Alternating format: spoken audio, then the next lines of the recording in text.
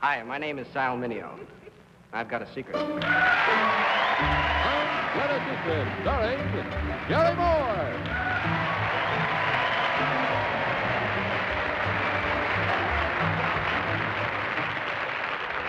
Thank you very, very much, my friends, and many good evenings to you, and welcome on this cold, cold evening in New York City. Somewhat warmer than last night, but cold nevertheless. Welcome to I've Got a Secret. I would like you to meet our panel. Our panel begins with Bill Cullen, as always. Then back again, Bless Bess is Bess Meyerson. And then there is Henry Morgan. And home again, Betsy Palmer. That's our gal.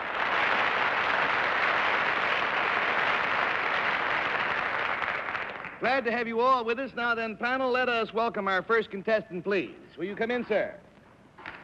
There you go. Arthur? Nice to see you. Have a seat. Will you tell the panel, please, what your name is and where you're from? I'm Dr. Coover, and I'm from Kingsport, Tennessee. This is Dr. Coover, C-O-O-V-E-R. He is from Kingsport, Tennessee. Dr. Coover, you seem to have a wire hanging down from the middle of the stage. So we have, Gary. Yeah, so we have. All right, now, Doctor, if you will whisper your secret to me, we will show it to our audience at home at the same time.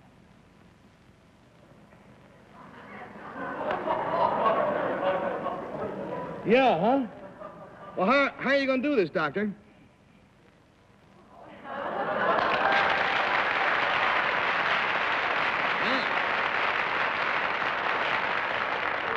Panel, Dr. Coover's secret concerns something that Dr. Coover thinks he's going to do. And, Henry, we'll start with you. Well, Doctor, that wire is a cable, actually, and looks strong enough to lift someone. Is it going to lift someone? Yes. Is it Gary, for example? Is it what? Is it Gary? Yes. Fine, let's get on with the... We're going to do the Tom Dooley bit tonight. Is this hanging of Gary in the evening depend on anything that the panel says? No. Oh, then we can just go ahead and do it. Yeah, let's. Well, no, but just to keep the game moving, you have to ask questions anyhow. Oh, is there a good reason for hanging for raising Gary?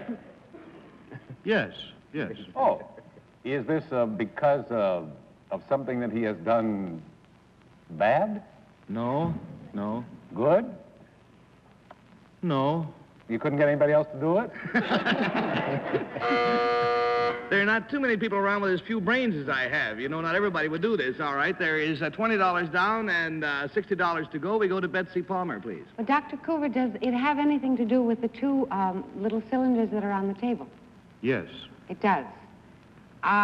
Do they have some glass in them, like lens No. in them? Are you going to hang Gary, lift Gary up and put him over those two cylinders? No. No. Will those cylinders have something to do with Gary while he is up above, Yes. hanging? Yes. Will they do something to him physically? No. Will they light up? Will they what, Betsy? Well, I was going to say, will something happen to them, like will they light up or We get hope attached not. to you or No, wait, something? no, if they light up, I'm leaving right now. $40 down, $40 to go, and we go to Bill Cullen, please. Are they your, do they contain your source of power to lift Gary? No. Yeah, do they unscrew and do they each contain something? They look like they have... No. Neither one, they are solid? Are they solid? No, they're not completely solid. Would it help us to know what they're made of? No. We'll tell you, as a matter of fact. They're What are made they of made steel. of? Made of steel. Steel. So their weight has nothing to do with it? No. At all? No. Well, you begin to get me then at that point. Oh, I see what these are... No, they couldn't... Are these things that have anything to do with maybe lifting Gary up and putting him in orbit around the sun so we get the first man to orbit the sun? No. Woman? I'll be lunatic instead of lunatic, or whatever we got there. $60 down, $20 to go. We go to Bess Meyerson. Dr. Coover, will you be putting Gary into this box? No. That's good. I was worried about Gary. Thank you. Will you be wearing... do you have some kind of harness on you, Gary? No. No. Is it important for us to know how you're going to lift Gary? Yes. All right. Now, will you have to put something on over his suit? No. He will be lifted, dressed just as he is now? Yes. Oh, then there's something magic about that loop and cable. Huh? Well, there goes our $80 panel, and this is really pretty unbelievable. This is going to be as exciting a thing as you... And when I say exciting, I mean scientifically exciting. Dr. Coover is a chemist with the Tennessee Eastman Company in Kingsport, Tennessee, and the wire that you see there is going to lift me up into the air about 4 or 5 feet, and Dr. Coover's secret is that the only thing between my 150 pounds and that wire will be 1 drop of glue. 1 drop of glue.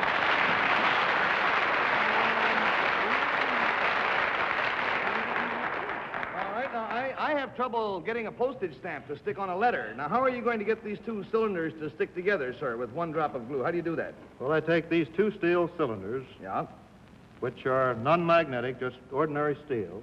yeah. They have been tapped in the end so I can put the hook to hook it up there so we can hang on to this. Then I'm going to place a single drop on this cylinder. This is the new discovery, this drop that you're seeing here. You've never seen such bonding power in your life. 1 drop, and not very large at that. You see that? All right. And I'll take this other cylinder, spread it around. Dr. Coover, how long does it take for this stuff to start bonding or holding together? Well, actually, Gary, the bonding starts instantaneously. However, it does take some time before you realize a strong bond. What do you call a strong bond? How much will this eventually hold, this 1 drop? Well, for example, after about 30 minutes, this would be capable of supporting about 10,000 pounds. And after 24 hours, it would support something like 15,000 pounds. 1 drop of glue. Now, Doctor, you must be very proud of this. I imagine many years of research went into its discovery, huh? No, as a matter of fact, there wasn't, Gary. This discovery was purely by accident. Bully for you. Well, how did you find it? As a matter of fact, we were looking for high-temperature plastics for use in jet aircraft. You mean by that something clear to make the airplane canopy out of? Yes, these canopies, that's right. Well, how did you discover that this stuff had such great holding power? Well, while checking one of the chemicals between 2 glass prisms, Yeah. an expensive piece of equipment, it was sealed together permanently, of course, Yeah. ruining the equipment. Oh, And in of other course, words, this- when you went to take the 2 pieces of glass apart, you found out you couldn't. Well, you couldn't take them apart. Oh, I see. And from this, we realized the discovery of Eastman 910 adhesive. This allows me to use what I think is my favorite word. The word that describes when you're looking for something, you know, when you're going for one object and you find something else. It's called serendipity, which I think is a wonderful word. Yeah. You're trying for something, but you get something else by mistake. You call it serendipity. All right, sir, now we have the 2 glued together, we hope. What do we put in here that's going to hoist me up? Well, I have an eye here, which I'll screw in. All righty. This end. I've been watching the clock. We've had about 1 minute and 15 seconds so far for this, for these 2 pieces to bond. Or bond means glued together. You know? 1 piece. Now we have a bar for you. This is for me to hang on to. I'm into a lot of bars.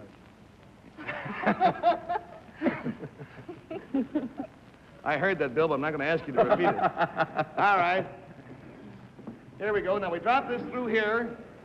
Now, think of all the glues that you have known in your life, and think of this. These are 2 pieces of heavy steel. This is not, you know, paper. All right, gentlemen, let us pray. Here we go. Hold on. I'm on. Go.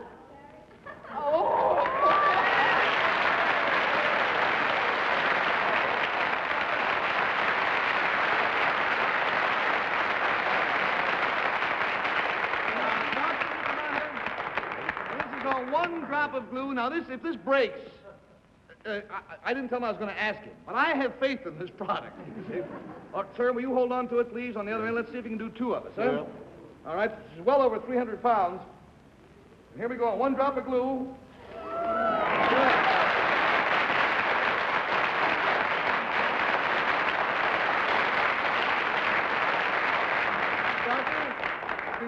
Before we part, I would like to point out one thing. Now, we're going to get 8 million letters tomorrow from people saying, where can I buy this? I would like to have it for use in my home or one thing of the sort. What's the answer there? Well, actually, Gary, this material is very expensive and is only available for industrial uses and is not available to the home consumer. So, in other words, if you're interested, forget it. Don't bother the man about his glue. What do you call this, sir? Eastman 910 adhesive. Eastman 910 adhesive. Yes, Henry, you had a question. Yeah, this is sort of a dumb, a semi-technical question, Doctor, which will show you that I shouldn't have brought it up. But if the two steel surfaces were absolutely flat, isn't it possible that they'd hold without the glue? Not that much. Yes, I see your point, but not the weight at which we put on them. They're not absolutely flat. They're not poly surfaces. Yeah, thank you. I'm afraid we're going to have to move along, friends. I'm sorry. Is it only steel, though, that sticks it's together? Only steel. Only There's steel. no trick. Steel and glue, and that's All it. kinds of material. Dr. Cooper, thank you very, very much. Sir.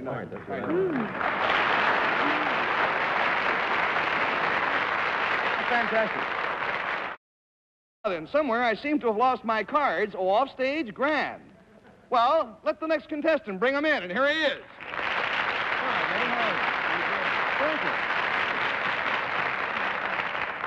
Will you tell us what your name is, sir, and where you're from? Yes. I'm Bill McIntyre from Navasota, Texas. From what's the name of the state, sir? Texas. He's so from Texas that he says it all in one word, Texas. Texas. Now, Bill, if you'll whisper your secret to me, we'll show it to our audience at home at the same time.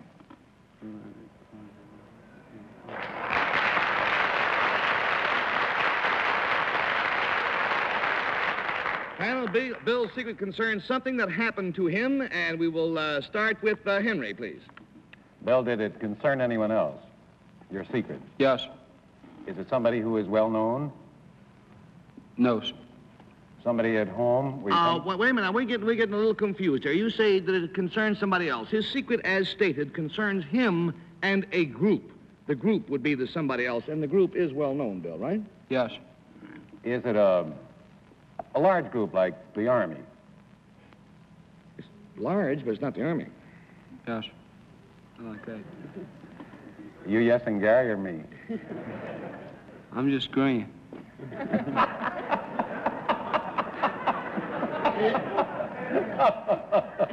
Well, you're pleasant, I'll say that word. Is it a group as big as, what's next to the Army? The Marines? That's smaller. Is it a federal, a governmental group of any kind? Yes. All right, $20 down, $60 to go, and we go to Betsy Palmer, please. This is something that is going to happen to you? No, ma'am. It has happened to you? I'm Yes, wasting ma'am. questions. It has. Does this have anything to do with any of the armed services? No. No, ma'am. No. But it has something to do with the federal. Yes, ma'am. Does it have federal to body. Well, is it something like, maybe forestry? No, ma'am. School? No, ma'am. Oh, boy. $40 down and $40 to go, and Bill Cullen is up. Should I try to find the federal service? Might be helpful. Mailman? Post office? No, sir. Under the Department of Interior or Commerce? No, sir. Immigration? No, sir. Somewhere along the line, I think I misled you, panel, into thinking that this was a tremendously large group or large body. It is not necessarily a large body. It is a body of people who are formed under the federal government. Formed under the federal government. So that leaves out the Rangers. That's the state government. FBI? Militia? FBI? FBI? No, that's under the Department of Justice. Is it under the Department of Justice? No, sir. $60 down, $20 to go. We go to Bess. Is it a branch of the government? Yes, ma'am. Is it the federal government? Yes, ma'am. I just have an idea, Gary. Bill, would you be connected with Congress in any way? Yes, ma'am. And since today was the opening day of Congress, are you a page? Yes. Oh, very good. Very good. Very good. This was his first day as a page boy in the Senate of the United States of America. Bill, how did it go? It was a pretty busy day since it was first day of session, first session. There was a lot of people there, especially the important ones, and everybody got lost, and there was usual mix-up, but it was pretty busy. On account of him, our taxes are going to go up next year. He got lost somewhere. We have invited a somewhat more senior page boy to join us here who can tell us somewhat more about it. Here is Fritz Duke Zeller. Duke, will you come out, please?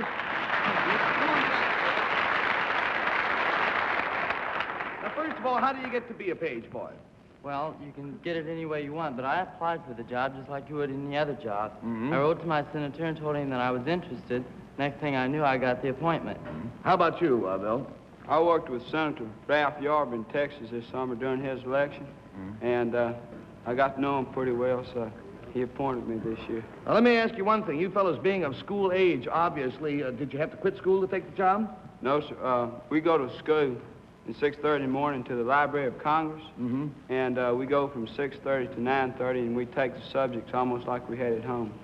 So, 6:30 to 9:30. What time do you get out of bed? Oh, usually about 4 to 6. That figures. That's the way it goes in our house. Young fellas, good luck to you. Thanks a lot. And a great future. Thanks, Thank sir. you so much.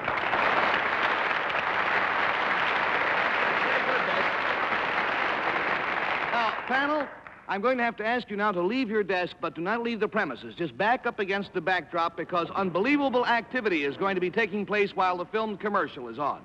So you'll have to wait.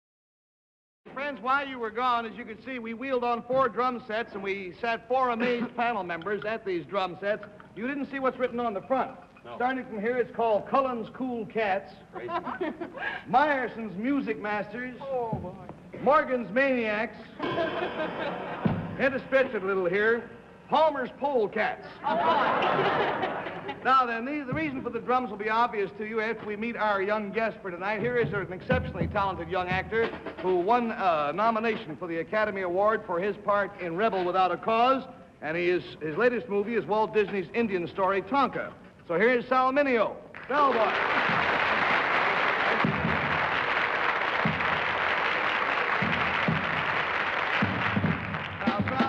We should give the panel at least a hint as to why these drums are out here. So what is the name of your next picture? And this is a hint, panel, so listen. Well, we're filming the life story of Gene Krupa. Yeah. Now, I understand that you've been taking drum lessons 5 hours a day. Is that right? It's been pretty rough. You see, the most important thing to learn is coordination. You know, your right hand does one thing, etc. But to be able to talk while you're doing all of these things, this is what's taking so long. Now, most people think that you just sit down and drums and bang on them. Actually, any drummer, I don't care how good or bad he is, has to start with one beat on this foot, then he'll get another beat going here, chomp-ta-toom, chomp-ta-toom, chomp-ta-toom. Then the other hand is going bop, bop, bop. Then he'll move over to the other foot. So actually, he's got 4 different beats going on at one time, and it's kind of like doing this, you know? Your head's going like this. And to talk at the same time drives you a little nuts. So we're going to have a contest tonight to see which of you 4 has the most potential as a jazz drummer. So, Sal, will you come over here, my friend? Take a seat. When you get seated, I'll ask you to whisper to me, and we will show your ultimate secret to the folks at home.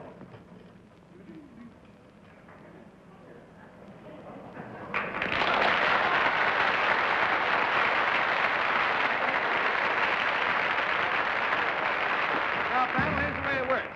Bill, we'll start with you. And Sal will give you a beat which you must imitate. Now, once you get this beat going, it'll be your turn to ask a question. But keep the beat going while you're asking. What's the first thing? First, you need a little gum, but we won't do that. We'll start with the bass drum. Simple. 1, 2, 3. All right, Bill. 1, 2. All right, ask the question. Sal, is this, you going to lead to anything? It certainly is. That's fine. Oh, I got to do that? Sal, is this thing I can't hear you, Sal. This thing that it's going to lead to, Sal, is it going to pay money? Will it pay money? Yeah. Ixnay. No. Wait a minute, I got this one off here. Keep that one going, keep it going. Next question. Sal, are we all going to have to do this over here? Yeah. That's fine. Let's put to it. I guess, thank you very much. Well, we got a rough idea. That's about as rough as an idea can get. Now let's go to Swingin' Bess Myers. All righty. So take a Wait, seat. I didn't hear you know. Never mind. You know what? I didn't hear him either, but we'll do it again. All right. 1, 2, 3. Just the bass drum. I can't even push it down. Wait a minute. Ask a question. Sal, do you like doing this thing? I love it. You do? Good. Does it concern somebody else? Does it concern somebody else? Yes, definitely. A girl? Girl?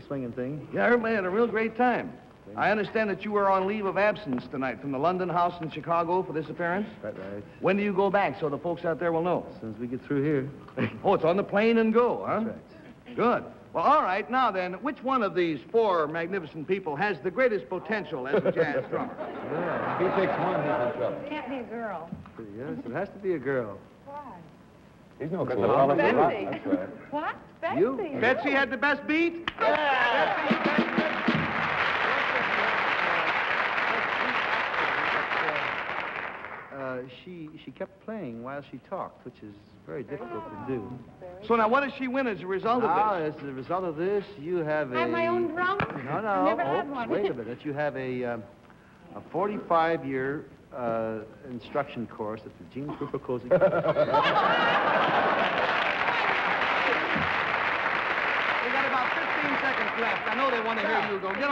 Get on Sal's skins All right. and just go until we're off. Here's huh? the real master now. Just keep going until we're off. All right. We'll see you next week. Just go, Gene.